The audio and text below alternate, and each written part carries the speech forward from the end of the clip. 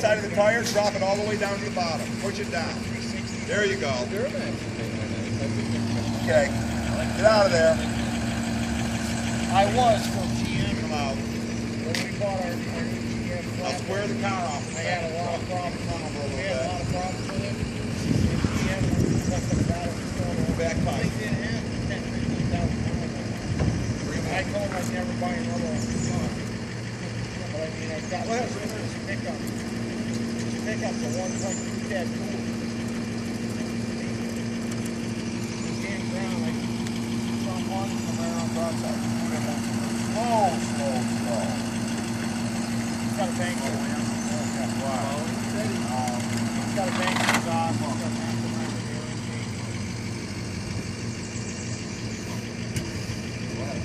Oh, yeah. Fish it. Take it up. Up. All the way up. Take it right up. Take it out.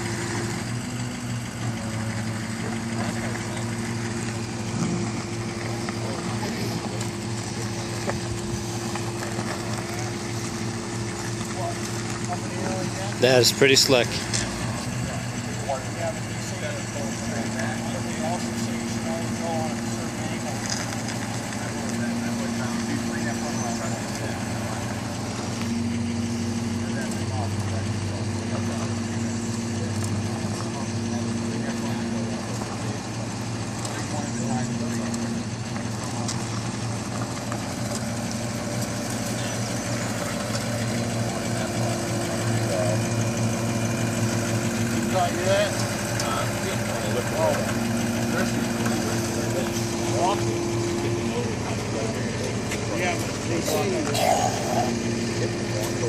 They say what? They say what, 30 years or something like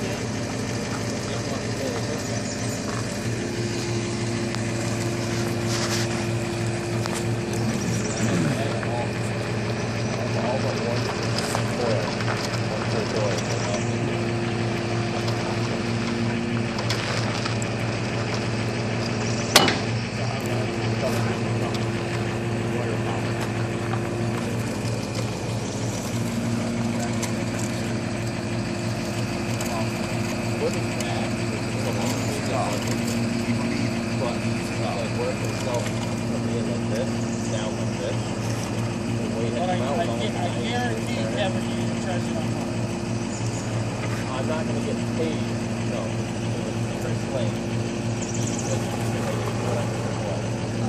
AAA don't cover the long term. I said, all the time. No, stuff like that. That's a $300 discount. I agree. We try and help them out as much as we can. But we get these big trucks, sometimes we just call it in and something else. We don't. We will not go if it ain't one that's covered. Everybody step up. And It's been done here so long. What type of resistance was that? Damage. Damage resistance. Everybody agree? Yep. So, how much did it weigh? 3,000. What's our resistance? 4. 2. Dave says 2. Why 2? 2/3 of 3. 2,000, right? Yeah. How much is on that leg of that strap?